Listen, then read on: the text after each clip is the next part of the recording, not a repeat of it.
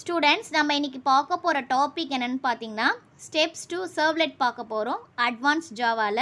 இதுக்கு முன்னாடி servlet life cycle என்னன்னு பார்த்தாச்சு, servlet என்னன்னு பார்த்தாச்சு. இப்போ நம்ம பார்க்க போறது என்னன்னு பாத்தீங்கன்னா steps to create servlet. servlet எப்படி கிரியேட் பண்றதுன்னு சொல்லிட்டு நம்ம steps மூலமா பார்க்க போறோம். First நம்ம பார்க்க போறது எதுன்னு பாத்தீங்கன்னா create a directory structure. First நம்ம வந்து directory structure create பண்ணனும்.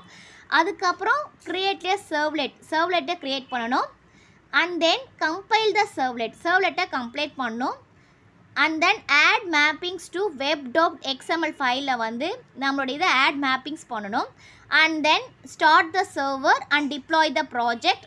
Next one access the servlet. இதான் பாத்தீங்கன்னா steps. இப்போ நம்ம ஒவ்வொண்ணா கிளியரா நம்ம வந்து பார்க்கலாம். First step 1. இப்போ step 1 பாத்தீங்கன்னா First, directory structure create பண்ணியாச்சு.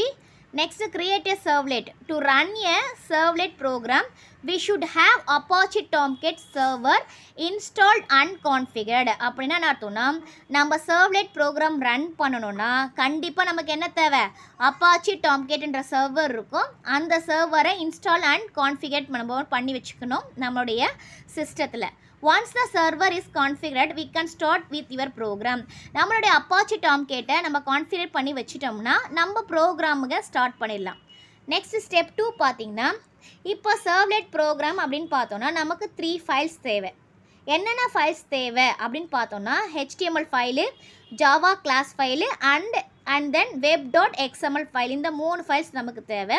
சில நேரத்துல நம்ம Java classலயே HTML இன்க்ளூட் பண்ணிடுவோம். நம்ம தனியாவும் இன்க்ளூட் பண்ணிக்கலாம். இல்லனா Java கூடயும் இந்த HTML file யூஸ் பண்ணிக்கலாம். இப்போ 3 files கொடுத்தாச்சு. The very first step is to create dynamic web project and then proceed further. நம்ம first stepனா அது நம்மளுடைய ப்ராஜெக்ட்டை டெவலப் பண்ண போறோம். இப்போ ஃபர்ஸ்ட் நம்ம என்ன சொன்னோம்? HTML ஃபைல் சொன்னோம் இல்லையா? நான் HTML தனியா வச்சு எக்ஸாம்பிள் போட்டுருக்கேன். இப்போ HTML ஃபைல் நெக்ஸ்ட் வந்து பாத்தீங்கன்னா write the HTML file. நான் HTML ஃபைலை ரைட் எழுத போறேன்.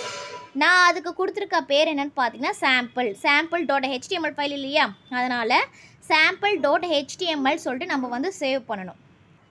இப்போ HTML ஃபைல்ல பாத்தீங்கன்னா என்ன கொடுத்திருக்கேன்? இப்போ HTML ஃபைல் எழுதி இருக்கேன். HTML body tag கொடுத்தாச்சு. ஃபார்ம் இல்லையா? ஃபார்ம் தான கிரியேட் பண்றோம். நான் வந்து இப்போ பாத்தீங்கன்னா addition of 2 numbers கொடுக்கறேன். அதனால ஃபார்ம் கிரியேட் பண்றேன். அந்த ஃபார்மோட ஆக்ஷன் பேர் நான் என்ன கொடுத்திருக்கேன்? add. இங்க ஞாபகம் வச்சுக்கணும். small add ன்னு கொடுத்திருக்கேன். இப்போ வந்து நான் வந்து டெக்ஸ்ட் பாக்ஸ் ஒரு ரெண்டு டெக்ஸ்ட் பாக்ஸ் ஒரு சப்மிட் பட்டனும் கிரியேட் பண்றேன். அதுக்கு நம்ம ஃபர்ஸ்ட் நம்ம HTML syntax எழுதுவோம் இல்லையா? ஃபர்ஸ்ட் என்ன கொடுக்குறேன்? enter first number என்ற டெக்ஸ்ட் கொடுத்துட்டேன். இப்போ input type வந்து டெக்ஸ்ட் பாக்ஸ் இல்லையா? அதனால input type equal to text, name equal to num1. இதோட நேம் வந்து num1 கொடுத்திருக்கேன். இது ஞாபகம் வச்சுக்கணும். அதே மாதிரி ரெண்டு டெக்ஸ்ட் பாக்ஸை நான் வந்து கிரியேட் பண்ணிடுறேன். அப்புறம் சப்மிட் பட்டன் இல்லையா? அதனால input type equal to submit இங்க கொடுத்துட்டேன். நீங்க வேணா கொடுத்துக்கலாங்க. value equal to submitனா அந்த இடத்துல நமக்கு submitன்ற வேல்யூ வந்து டிஸ்ப்ளே ஆகும். value equal to submit கொடுத்தாச்சு. எல்லாத்தையும் க்ளோஸ் பண்ணியாச்சு. இதான் பாத்தீங்கன்னா நம்மளுடைய HTML file sample.html. Okay. Next வந்து பாத்தீங்கன்னா ஸ்டெப் 4. ஸ்டெப் 4ல நெக்ஸ்ட் நான் என்ன பண்ணுவேன்? Java class file create பண்ண போறேன். அதுக்கான header files வந்து பாத்தீங்கன்னா நம்ம servletக்கு யூஸ் பண்றது இந்த header filesலாம் கொடுக்கணும். import java.io exceptions, print writer, javax.servlet.http servlet request, servlet response. இந்த header filesலாம் கொடுத்தாச்சு. நெக்ஸ்ட் என்ன பண்ணோம்? நம்ம கிளாஸை கிரியேட் பண்ணுறோம். அதான் நம்மளுடைய ப்ராஜெக்ட் நேம், அதான் ஜாவா ஃபைல் நேம். இங்கே public class add extends HTTP servlet கொடுத்தாச்சு. இப்போ நம்ம ஜாவாவோட ஃபைல் நேம் அது add.java. ஓகேவா? இப்போ வந்து பார்த்தீங்கன்னா இங்கே வந்து HTTP servlet request ரெஸ்பான்ஸுக்கு ரெண்டு வேரியபிள் நேம் கொடுத்தாச்சு. IO exceptions. இப்போ வந்து பார்த்தீங்கன்னா நான் இங்கே வேரியபிளை டிக்ளேர் பண்ணிக்கிறேன்.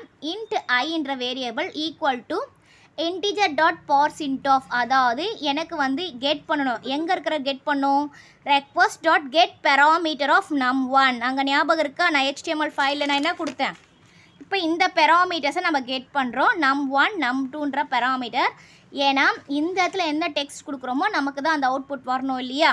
அதனால நான் இங்க வந்து ஒரு வேரியபிள் நேம்ல அந்த இன்புட் உடைய பாராமீட்டரை பாஸ் பண்ணிக்கிறேன்.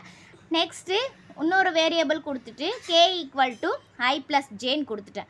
அப்போ இது ரெண்டு ஆட் பண்ணோம். நெக்ஸ்ட் print writerல அதை ரைட் பண்ணுற மாதிரி கொடுத்துட்டு ரிசல்ட் இஸ் ப்ளஸ் கே. இப்போ கேல அங்கே கொடுக்குற இன்புட்டில் என்ன வேல்யூ இருக்கோ அது ஆட் ஆகி வரும். நெக்ஸ்ட்டு வந்து பார்த்தீங்கன்னா ஸ்டெப் 5. இப்போ ஸ்டெப் 5 என்னென்னு பார்த்தோன்னா மேப்பிங்ஸை ஆட் பண்ணணும். அதாவது web.xml ஃபைல் வந்து நம்மளுடைய ஜாவா ஃபைலில் இருக்கும், அதில் போயிட்டு நம்ம ஆட் பண்ணணும். இப்போ வந்து பார்த்தீங்கன்னா web.xml file will be present in the web info folder. இந்த web.என்ற ஃபைல் வந்து பார்த்திங்கன்னா டிஃபால்ட்டாக வெப் இன்ஃபோன்ற ஃபோல்டரில் இருக்கும் நம்மளுடைய வெப் கண்டென்ட்டில். அப்படி இல்லைன்னா நம்ம என்ன பண்ணணும்னு பார்த்தீங்கன்னா we can click on deployment descriptor and click on generate deployment descriptor stub. அதில் கிளிக் பண்ணோம்னா நம்மளுடைய web.xml ஃபைல் வந்துடும். Next step 7. After that we can proceed further and add the mappings to it. இப்போ நம்ம என்ன பண்ணோம்னா நம்மளோட டேட்டாவை அந்த web.xml மேப்பிங் பண்ணணும். மேப்பிங் பண்ணால் தான் servlet வந்து ரன் ஆகும். இப்போ பார்த்தீங்கன்னா இதான் பார்த்தீங்கன்னா நம்ம web.xmlன்ற ஃபைலு. இதில் ஏற்கனவே டேட்டா இருக்கும், அந்த டேட்டாக்கு நடுவில் சர்வ்லெட் அப்படி கொடுத்துட்டு சர்வ்லெட் நேம் இங்கே எந்த நேம் வேணால் நம்ம கொடுத்துக்கலாம். இப்போ நான் சர்வ்லெட் நேம் கொடுத்துட்டேன். அண்ட் தென் சர்வ்லெட் மேப்பிங் கொடுத்துட்டு இங்கே சர்வ்லெட் நேம் கொடுத்துட்டு இந்த இடத்துல பார்த்தீங்கன்னா நம்ம அங்கே ஃபார்ம் ஆக்ஷனில் ஆடுன்னு கொடுத்துருந்தோம் பார்த்தீங்களா, அதுதான் இங்கே கொடுக்கணும். ஏன்னா இந்த யூஆர்எல்லேருந்து தான் நமக்கு மேப்பிங் ஆகி வரணும். நம்ம ஏற்கனவே சொன்னல என்னுடைய HTML ஃபைலில் நான் இங்கே ஆடுன்னு கொடுத்துருக்கேன் இல்லையா, இந்த நேம் தான் நம்ம வந்து கொடுக்கணும். இங்கே என்ன நேம் கொடுக்குறோமோ ஏன்னா இது நமக்கு வந்து அங்கேருந்து நம்ம மேப்பிங் ஆகி வரணும். அண்ட் தென் பார்த்தீங்கன்னா எந்த இது HTML ஃபைல் க்ரியேட் பண்ணோம் இல்லையா, அதனால் வெல்கம் ஃபைல் லிஸ்ட் அப்படின்ற ஒரு இதில் போட்டுட்டு நம்மளுடைய HTML ஃபைல் நேம் வந்து நம்ம வந்து இங்கே வந்து கொடுத்துடணும். நெக்ஸ்ட்டு வந்து பார்த்தீங்கன்னா ஸ்டெப் 8. ஸ்டெப் 8ல் பார்த்தோன்னா after all this we can run the program. எல்லாமே முடிஞ்சிட்ட அப்புறம் நம்ம ரன் பண்ணணும். ரன் பண்ணுறதுக்கு முன்னாடி நம்ம என்ன பண்ணணும் பார்த்தீங்கன்னா ஸ்டார்டிங் த சர்வரை வந்து ஸ்டார்ட் பண்ணி விடணும். ஸ்டார்ட் பண்ணி விட்டால் தான் நமக்கு வந்து இது வந்து ரன் ஆகும். இப்போ நம்ம ரன் பண்ணோடனே ஃபஸ்ட்டு நமக்கு வர்றது எதுன்னு பார்த்தீங்கன்னா HTML ஃபைலு. நம்ம sample.html போட்டோம் இல்லையா, அந்த ஃபைல் தான் வரும். இப்போ நாங்கள் நம்ம designing கொடுத்துருந்தோம்ல, enter first number and then enter second number கொடுத்துருந்தோம் இல்லையா. இப்போ 5 நான் ஃபார் எக்ஸாம்பிள் கொடுக்குறேன்னா நான் சப்மிட் பட்டன் கிளிக் பண்ணோன்னே எனக்கு எங்கே போகும்னு பார்த்தீங்கன்னா இங்கே நம்மளுடைய சர்வ்லெட் ப்ரோக்ராமில் நம்மளோட சர்வ்லெட் எங்கே இருக்கோ அங்கே போயிட்டு அதில் போய் நமக்கு ஆன்சர் வந்து 10ன்னு வரும். ஏன்னா நம்ம இங்கே தான் எழுதணும்.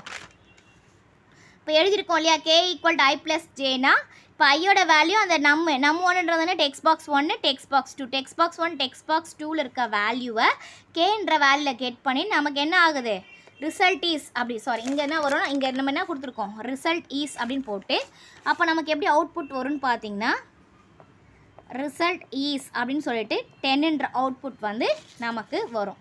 இப்போ எப்படி ஒரு சிம்பிள் சர்வ்லெட் ப்ரோக்ராம் ஒர்க் ஆகுதுன்றது உங்களுக்கு கிளியராக புரிஞ்சிருக்கும்னு நினைக்கிறேன். Thank you students. தேங்க்ஸ் ஃபார் வாட்சிங். நம்ம சேனலை சப்ஸ்கிரைப் பண்ணுங்கள், வீடியோவை ஷேர் பண்ணுங்கள்.